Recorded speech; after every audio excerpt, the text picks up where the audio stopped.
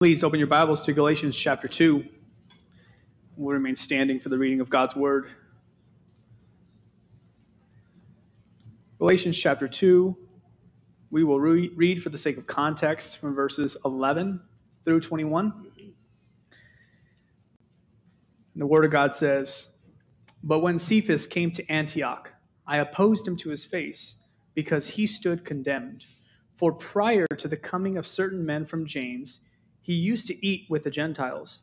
But when they came, he began to withdraw and hold himself aloof, fearing the party of the circumcision. The rest of the Jews joined him in hypocrisy, with the result that even Barnabas was carried away by their hypocrisy. But when I saw that they were not straightforward about the truth of the gospel, I said to Cephas in the presence of all, 'If you, being a Jew, live like a Gentile and not like the Jews, how is it that you compel the Gentiles to live like Jews? We are Jews by nature, and not sinners from among the Gentiles. Nevertheless, knowing that a man is not justified by works of the law, but through faith in Christ Jesus, even we have believed in Christ Jesus, so that we may be justified by faith in Christ and not by works of the law, since by works of the law no flesh will be justified.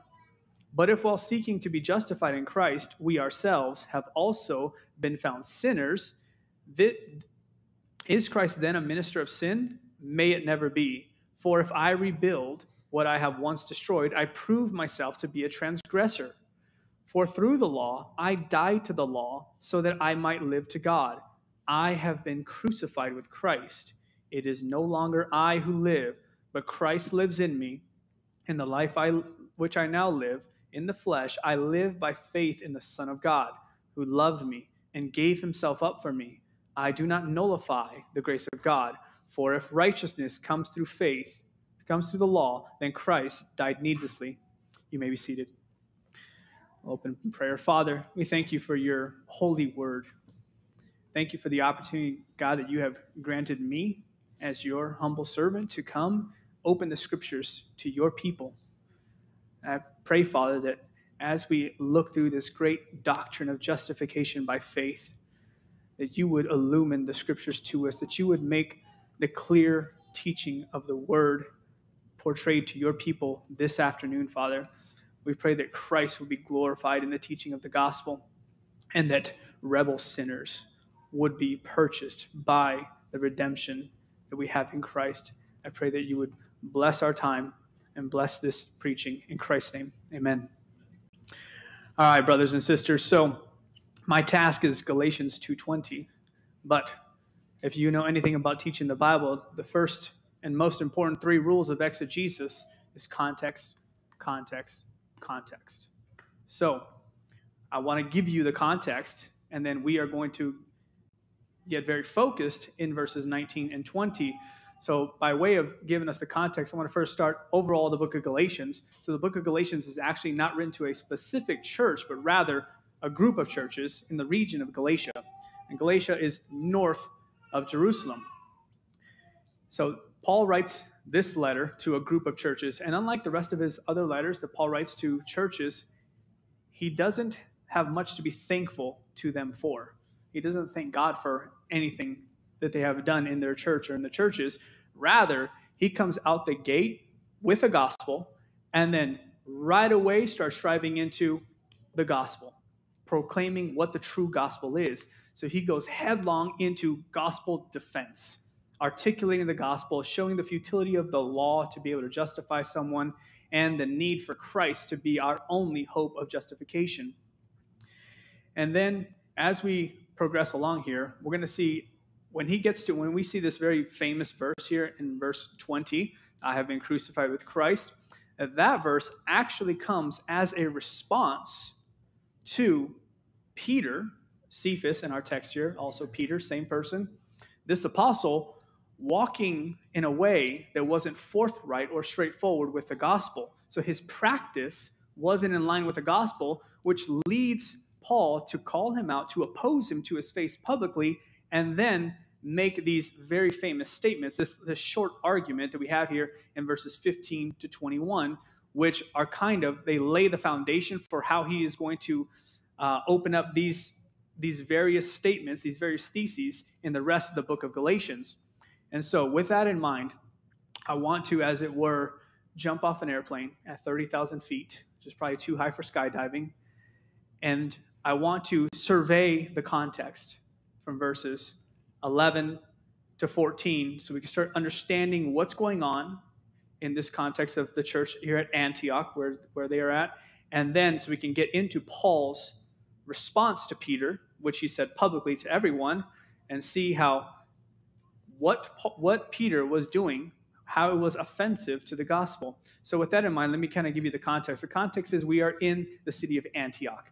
Antioch is about 300 miles north of Jerusalem. It's off the Mediterranean Sea. It's a very popular and very populated city in the first century. It's actually it's the capital city of Syria in that region, and it has a large Jewish population. So as we're doing this first set, I want you to put a finger in Acts chapter 10. We're going to go Acts chapter 10, Acts chapter 11, Acts chapter 16. We'll be looking at Acts to help us kind of lay the context of what's going on here in Antioch. So now Antioch is a very largely Jewish populated, has a large Jewish population. And the reason it has a large Jewish population is because of the persecution that was actually happening in Jerusalem at the time. That's in Acts chapter 11. Acts chapter 11, verses 19 to 21. It says this: "So then, those who were scattered because of the persecution that occurred in connection with Stephen made their way to Phoenicia and Cyprus and Antioch, speaking the word to no one except Jews alone. But there were some of them, men of Cyprus, of Cyrene, who came to Antioch and began speaking to the Greeks also, preaching the Lord Jesus, and the hand of the Lord was with them, and a large number who believed turned to the Lord." So we have Antioch. It is by and large a Greek city, and a bunch of Jewish Christians flee because of the persecution due to Stephen when Saul held the stoning of Stephen outside the gates. Now, all these Christians, they go up there and they preach the gospel, because wherever Christians go, they preach the gospel. The good news comes with them. So they go preach the gospel up there in Antioch, and God shows favor, and there's a lot who believe, a lot of Greeks who believe. And so what happens is they start mixing. They start enjoying fellowship together, because that's what God does in the gospel. He unites us to himself and to one another. So what's very interesting about what's going on in Antioch is that Antioch has a large Greek population with a large Christian Jewish population. So these would be what we would call today Messianic Jews. And now these Jews, they grew up under the law, under Torah, right? So they grew up knowing that you do not have fellowship with a Greek. You do not eat with them, right? They are unclean. You cannot participate in going to their house and having any kind of fellowship with a non-Jewish person who does not keep Torah, because they are unclean, and they would make you unclean, thereby defiling your covenant responsibility before God as a person of the nation of Israel. And so what's going on, though, in Antioch is all that, they just do away with it. They just start enjoying good Christian fellowship as they are supposed to, just like Ephesians chapter 2 says that Jesus Christ in the gospel, he tore down the dividing wall between Jew and Gentile. That dividing wall of hostility, he tore it apart. And now he's made from the two men, one man. One man. So this one bride that is united in Christ. So this is where we at. That's kind of the lay of the land in Antioch. And now Cephas goes to Antioch. So Peter, I'm going to say Peter for the rest of the sermon, just because we're more familiar with the name Peter. So Peter goes to Antioch. And when he goes to Antioch, the Apostle Paul is already there doing ministry with Barnabas. And Barnabas is Paul's missionary partner, right? Barnabas is also a Jew. He is born of the tribe of Levite, as we can see that in Acts chapter 4, kind of gives us his history. He is a Levite. He's also nicknamed the son of encouragement, right? So he is this very helpful and encouraging, godly leader in the early church. They are there. And Paul has to go to Peter. This is what he goes to him. He says, I went to him because he stood condemned. And this is not the same kind of, even though it sounds harsh in our language, in English, condemned. But basically what it means is that he was at serious fault. He had made a serious error, a mistake. And because of this, Paul opposes this pillar of the church to his face. And then here's the whole story, what's going on. It says, verse 12, For prior to the coming of certain men from James, he used to eat with the Gentiles. So they're in Antioch, they're having good Christian fellowship, Jews, Greeks, right? No distinction, as we're going to get in Galatians chapter 3. There is neither male nor female, slave nor free, Scythian nor barbarian. They're all one in Christ Jesus. So they are living like that in Antioch already. They're enjoying that good Christian fellowship.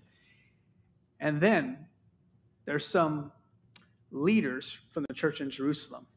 And these men, certain men from James. Now, James, this is the half-brother of Jesus, who is an elder at the church in Jerusalem.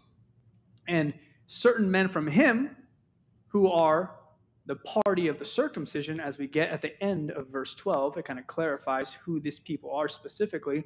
So these party of the circumcision, these are the people, the Jewish Christians who say, listen, unless you are going to be circumcised, you cannot become a Christian. Unless you participate in the ceremonial law and the cleanliness law, obedience to the law of Torah, you cannot be a Christian. And so this is what the whole entire Jerusalem council was in Acts 15, is hashing through, okay, we have Christian believers who are not Jews, and it's true that they're believers because we have seen the Holy Spirit fall upon them. They have spoken in tongues. The signs of regeneration have been evident in their lives. And so how are we to interact with these people, right? And so these are very important questions that the first century church is dealing with. How do we treat these people who are unclean as far as we knew just 10 years ago before Jesus resurrected from the dead? Like, we still were under Torah. And now they are part of God's household. They're the same Holy Spirit indwells them as he indwells us. Now, how are we to relate to one another? So they're hashing out all these things. And then you have the very, I don't want to say conservative, but you have the very legalistic party of the circumcision who says, unless you abide by circumcision, by keeping the law, the food laws, by the Sabbaths, by whatever other laws we have in Leviticus and the whole Torah, you cannot be a Christian. We cannot have fellowship together. And so then, this is what Peter used to do. He used to eat with the Gentiles. And that's a no-no for a good Jewish boy.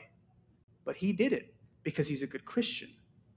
And he had fellowship with his brothers and sisters, regardless of nationality or ethnic descent. It was irrelevant. But then here's where the mistake comes. But when these men came, he began to withdraw and hold himself aloof because he feared the party of the circumcision. So this word here, withdraw, it's a technical word. It actually has military roots. It's a strategic word. He strategically started to withdraw and to back away from fellowship with these Greek believers because they were not Jews out of fear. So it's not like one day to the next he just separated himself and it was done, but it was very sly. It was manipulative because, as we say later, that it says that even Barnabas was carried away by the hypocrisy, showing that there was some sort of a progress to this. It didn't just happen overnight and Barnabas is like, oh, this is what we're doing now, but rather he's seeing the pattern of their lifestyle, their behavior, as they're slowly starting to depart them, to withdraw and to separate themselves from the Greek Christians, to the point where it says that the rest of the Jews, in verse 13, they joined Peter in his hypocrisy.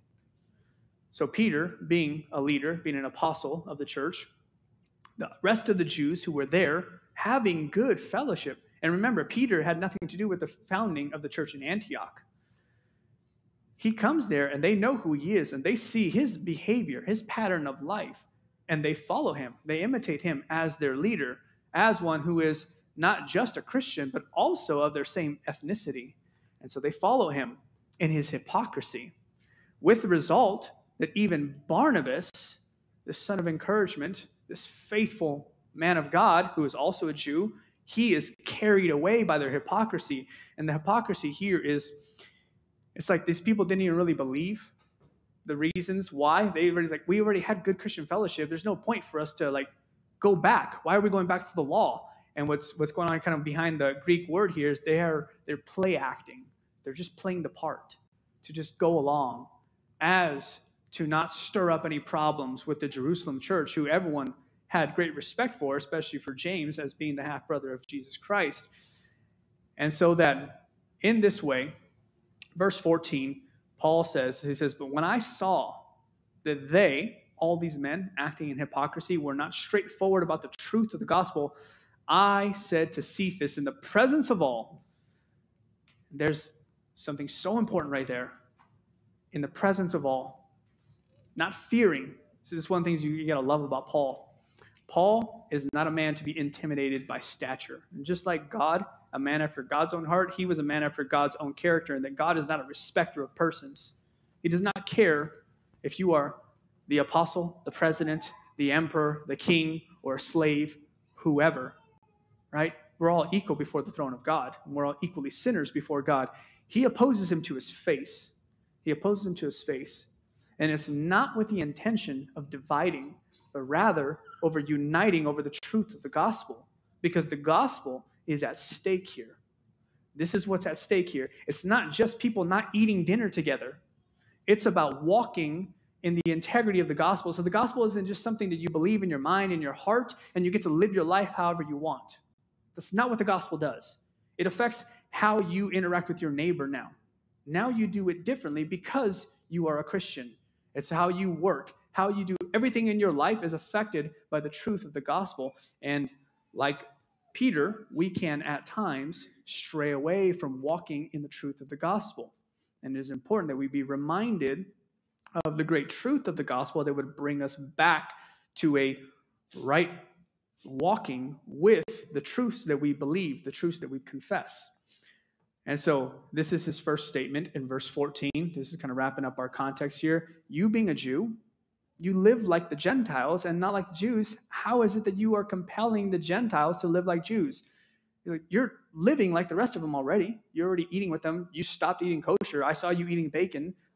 What are you doing? Now you want them to live like Jews, but they're Greeks, and this doesn't make any sense. What are you doing, Peter? And that launches Paul into his whole entire just beautiful gospel declaration of that. But before we get there, there is an objection that came to my mind. It's like, wait a Paul, but didn't you circumcise Timothy? You guys remember that in Acts 16? Acts 16, it says that Timothy, his father was a Greek, but his mother was a Jew. So he wasn't circumcised. So as to not give offense to the Jews, he circumcised Timothy. But in Galatians chapter 2, the verses we didn't read, 1 through 9, Titus, who is a Greek, wasn't circumcised. And it actually says right here why. Verse 3, but not even Titus, who was with me, though he was a Greek, was compelled to be circumcised. He wasn't compelled to be circumcised, so what gives? Why Timothy circumcised? Why not Titus? They're both Greeks. One of them is a full Greek, the other one's half Greek, half Jew.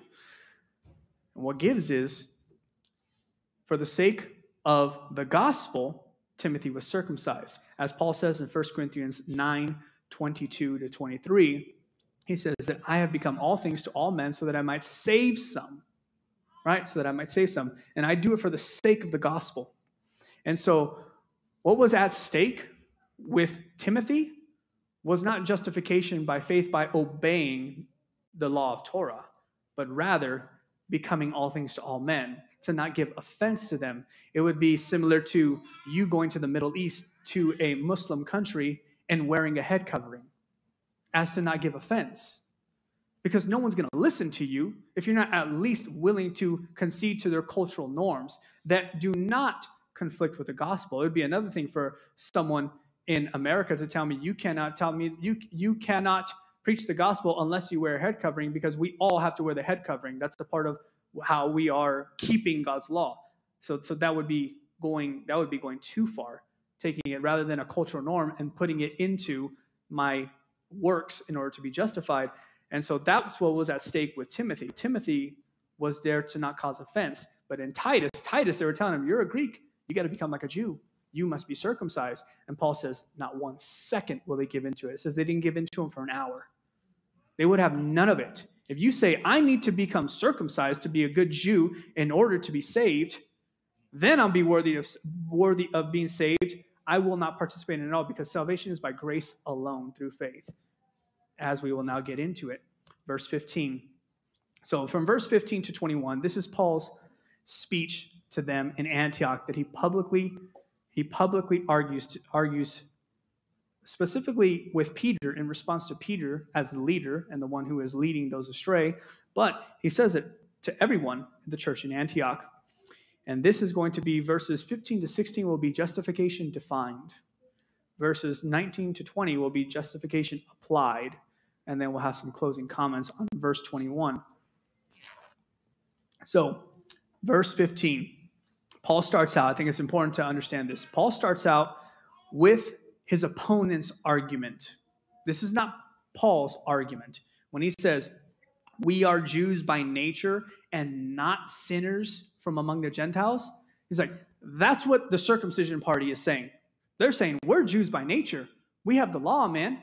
We got it all. We have the promises of God have been given to us. We are children of Abraham. Like, we're not sinners like these dogs, these Gentiles who do not have the law, do not know God, are not part of the chosen nation of Israel. They didn't receive the law on Mount Sinai. They don't have their father isn't Abraham. They weren't led through the Red Sea and set free. They weren't giving, so they don't have all this. We're God's people. So this is the opponent's argument, is we are Jews by nature, natural descent, not brought in through adoption, not some other means of sneaking into the nation of Israel and being a proselyte, but we are the original Jews. And this is how Paul starts his argument, not sinners from among the Gentiles. So as far as sinners are concerned, what's in view here is sinners would be like, you guys are people who don't have the law and you don't keep the law. Right? Because you don't have law and you don't keep the law, you're sinners. And that's how the Jews are viewing the Gentiles, because they do not have the law.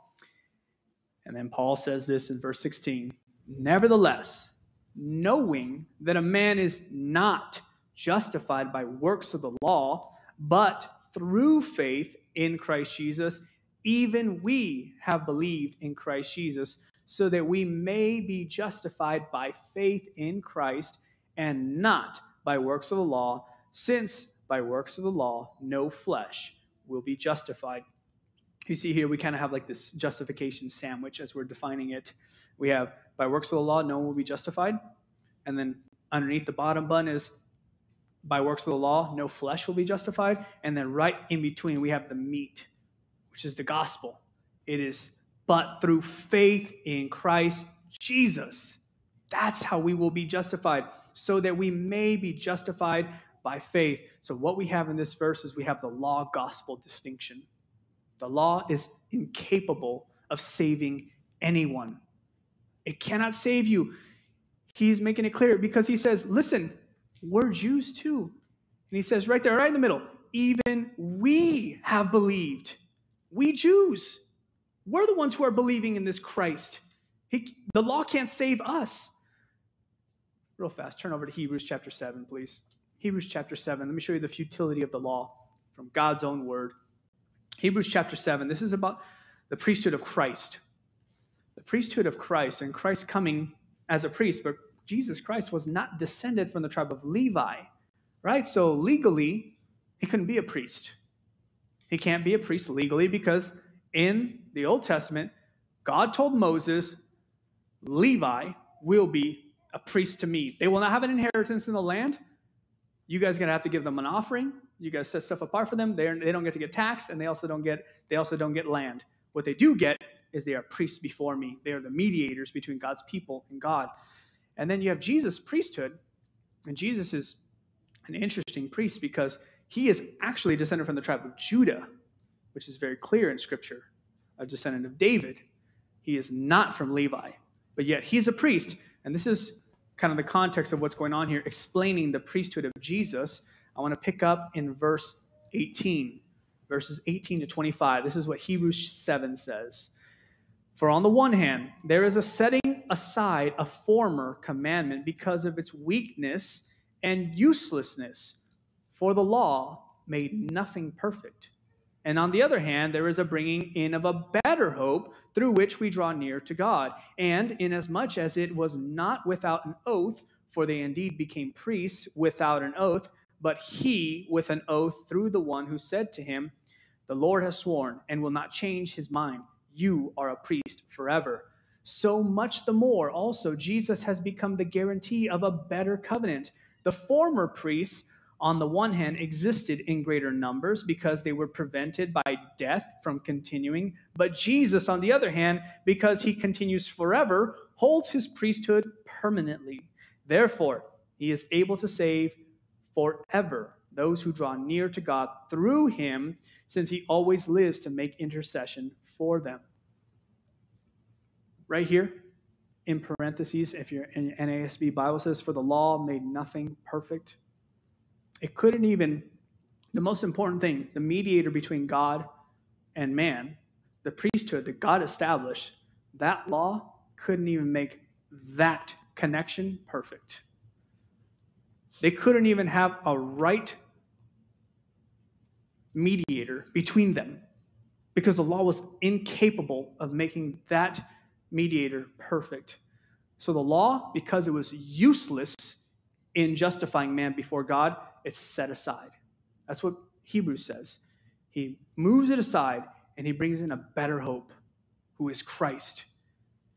Christ is the one that God brings in so that he would justify those who believe in him. It was always justification by faith. It was always justification by faith. Even in the Old Testament, don't have this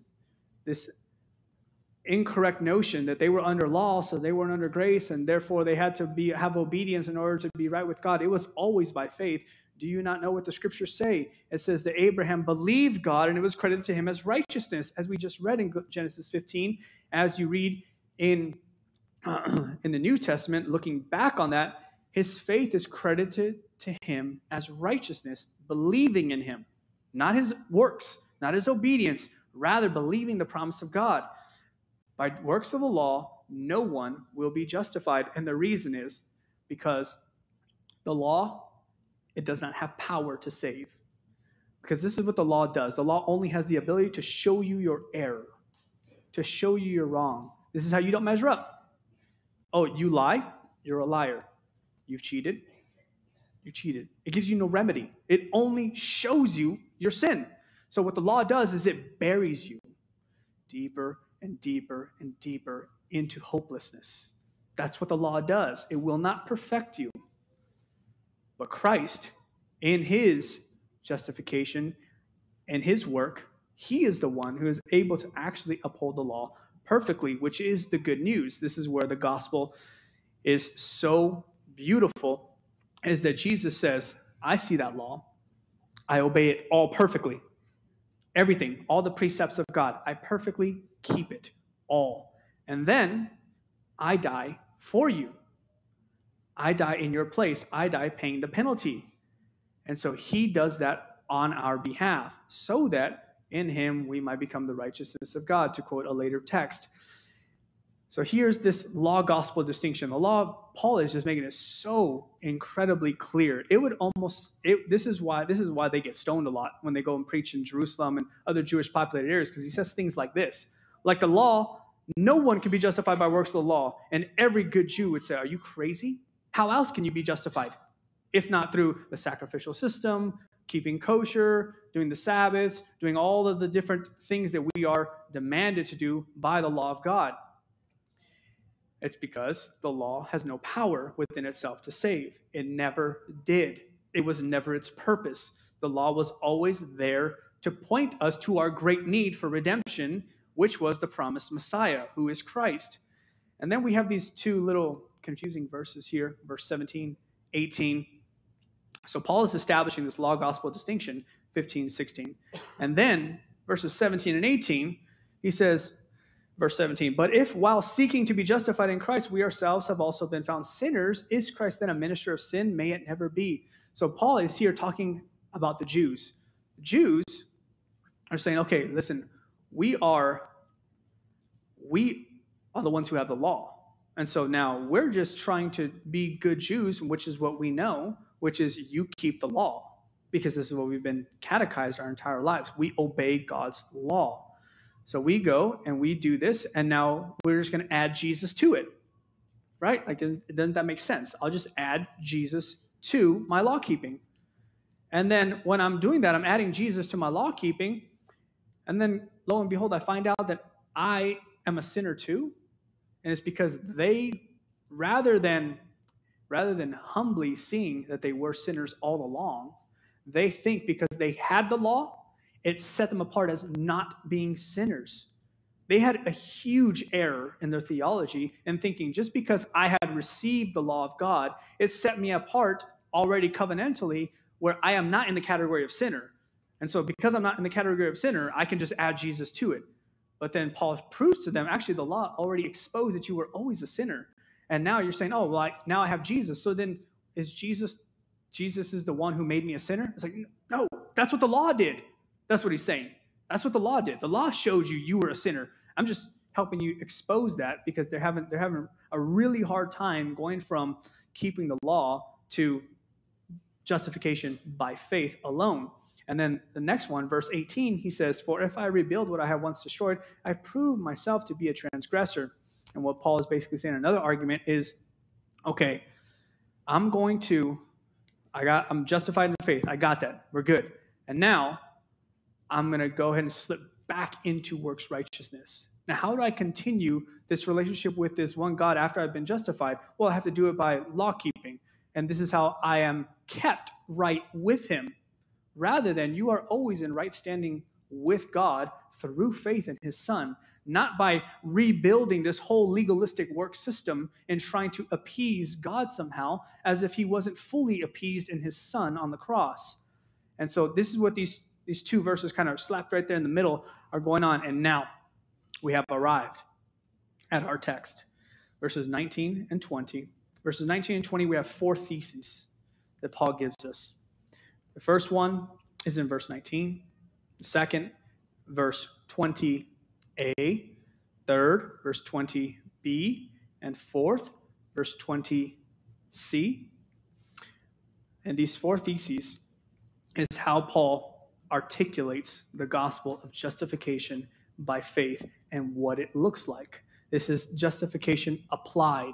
Now that I've told you the law cannot save you, I've defined justification is the free, sovereign act of God to make right a sinful people by the death of his one and only Son on the cross for our sins.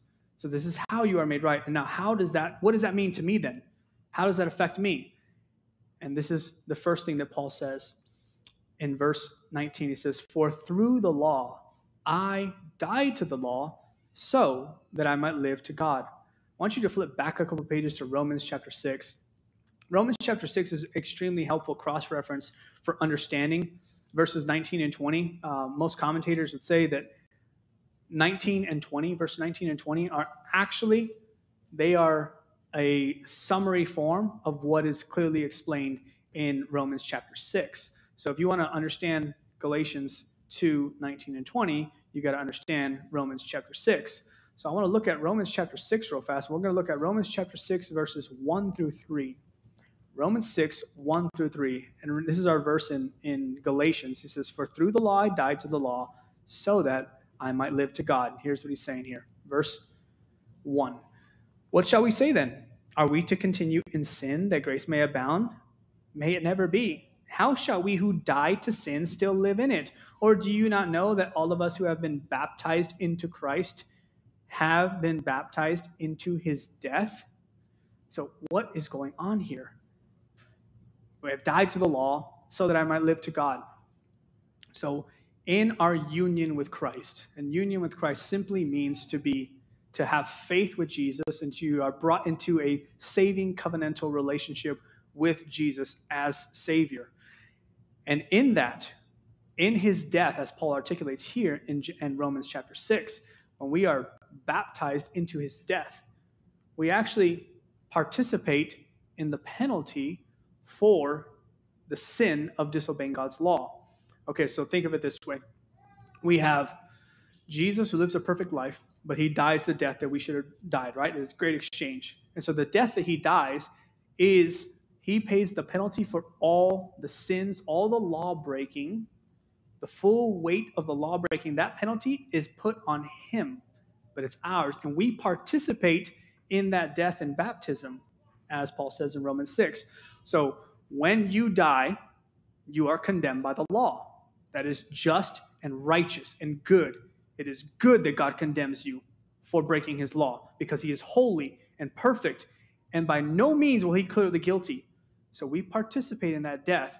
So the penalty for the law, which is death, we participate in that in baptism, as Paul says in Romans 6, right? So all of the condemnation that the law could ever have over our heads, we participate in the death of Christ in baptism.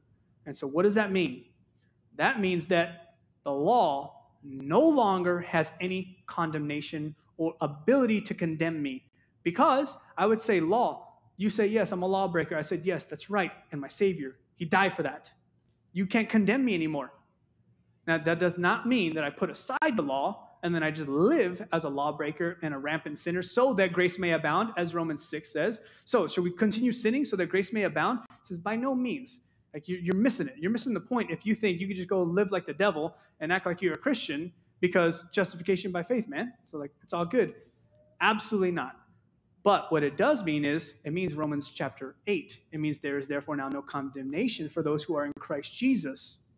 That's what it means, that the law has no ability to condemn the Christian because the Christian says, law, you're right to condemn me for my sin. But the problem is I already died to your penalty in Christ, in union with Christ on that cross. So then, 19, for through the law I died to the law. It was the just penalty for our sin that we would die in the law. So that, and now, I might live to God.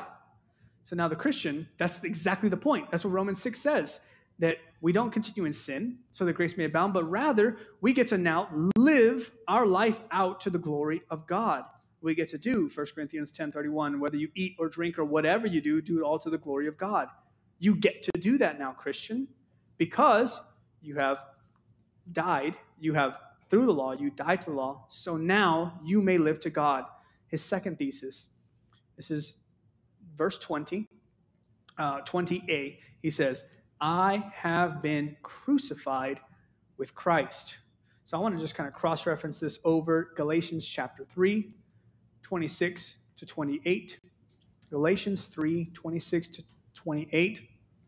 On this crucifixion with Christ, this being unified, joined together with him in baptism and the crucifixion. 26 says, for you are all sons of God through faith in Christ Jesus. For all of you who were baptized into Christ have clothed yourselves with Christ. There is neither Jew nor Greek. There is neither slave nor free man. There is neither male nor female, for you are all one in Christ Jesus. So in this great crucifixion with our Savior, in this being able to participate in it through baptism, and so I won't get into it, whether it's water baptism or Holy Spirit baptism, but through the means of baptism, we actually participate in the crucifixion of Christ. So you can already say in Christ that I have already, the penalty of the law is past tense for me because I participated with Christ in baptism in his crucifixion, and he paid the penalty. So there remains no penalty for the law breaking for you, Christian, who is in Christ.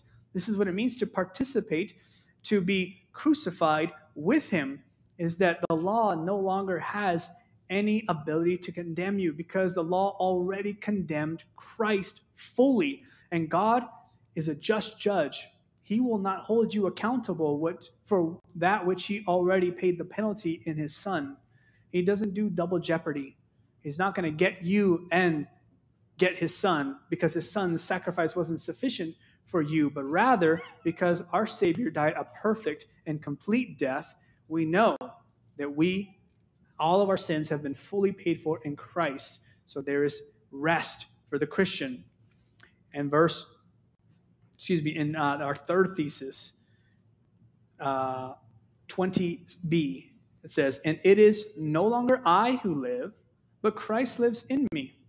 Okay, this I who live. We're going to go back to this I.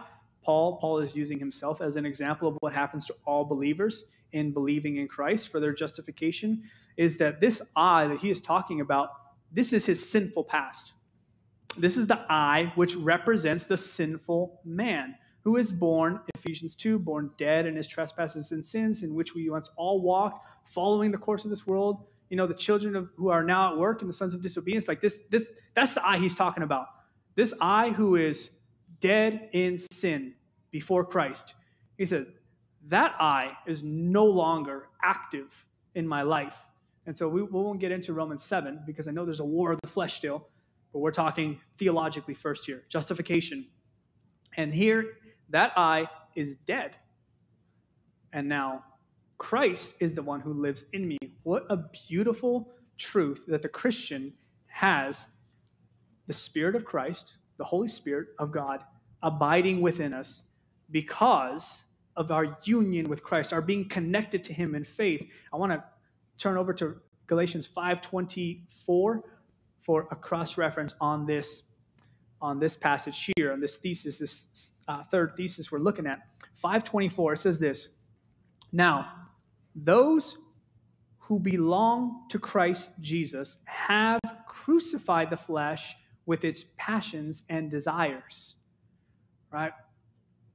This is after the fact. This is now, we're talking here about sanctification. What Paul's talking about here is justification.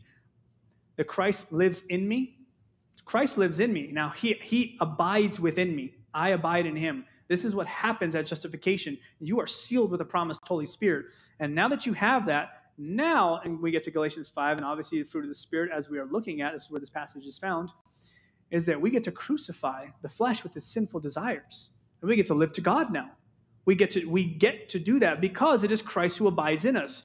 So, dear Christian, don't make the mistake of thinking all your righteous deeds come from you. Rather, they come from Christ who abides in you, and he is producing his fruit in you. As we know, they are called the fruit of the Holy Spirit. The fruit of the Spirit. It is God who is at work in you, both to will and to work for his own good pleasure.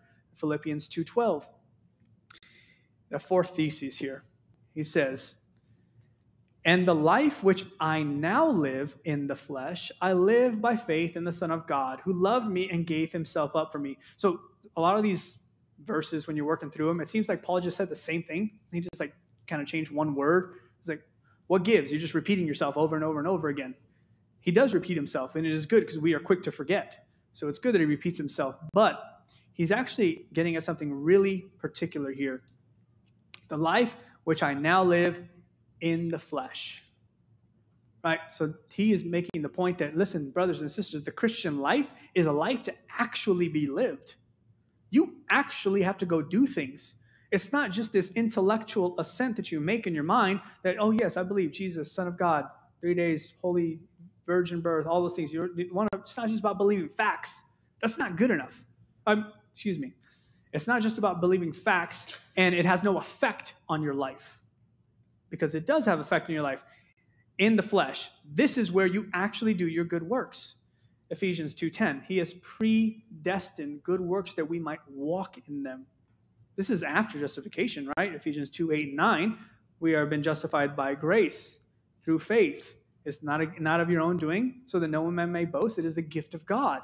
And then he predestines good works that we would walk in them, which is exactly what Paul is saying here in summary, in condensed form. The life which we now live in the flesh, we live by faith in the Son of God.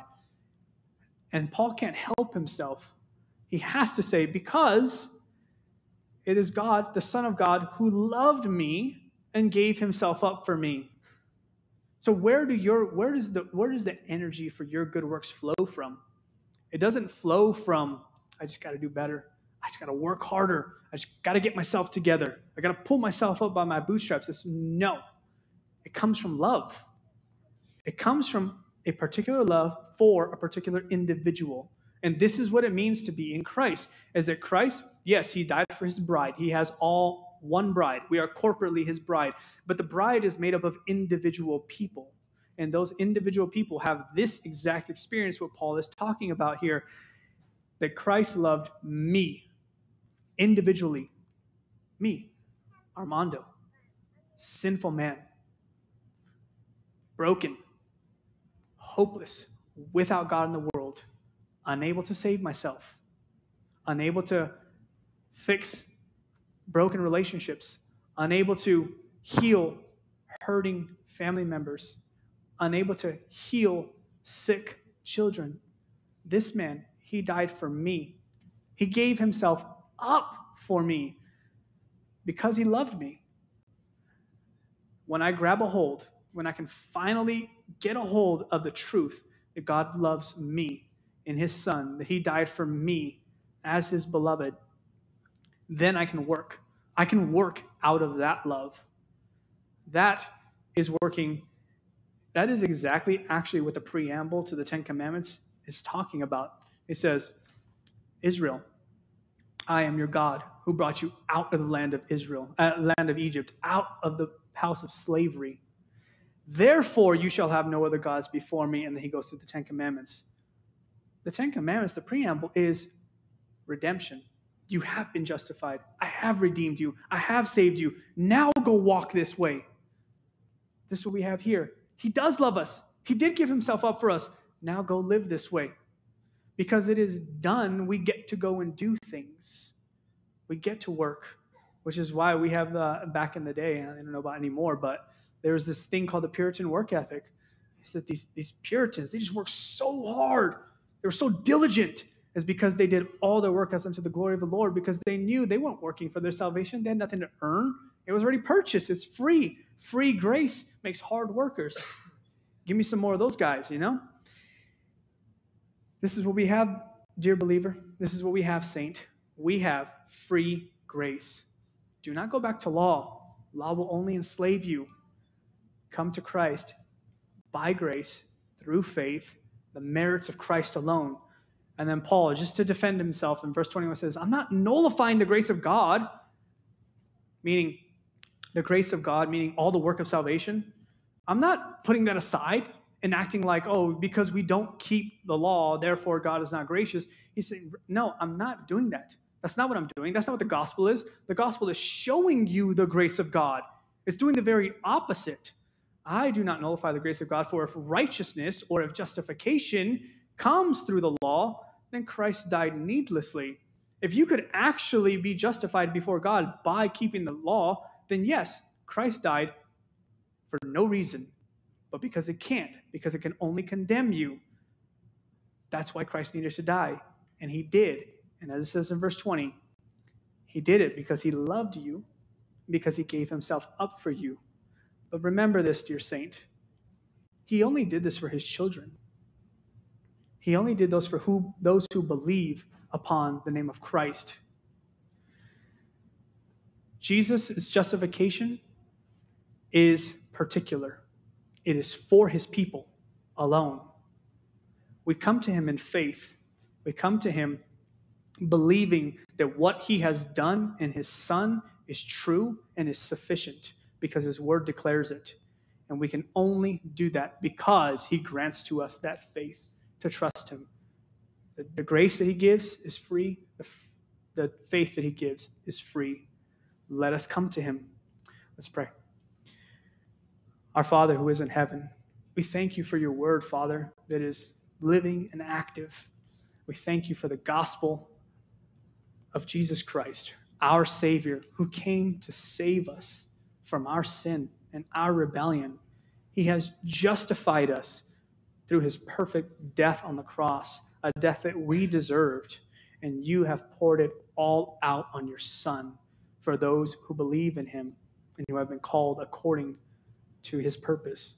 I pray, Father, that these truths would not just rest in our minds, but would get down into our hearts and leak out into our fingers and hands and feet as we work and love and do good to others in our community, in our homes, and wherever we may be, that we would be about our Father's work, walking in step with the truth of the gospel.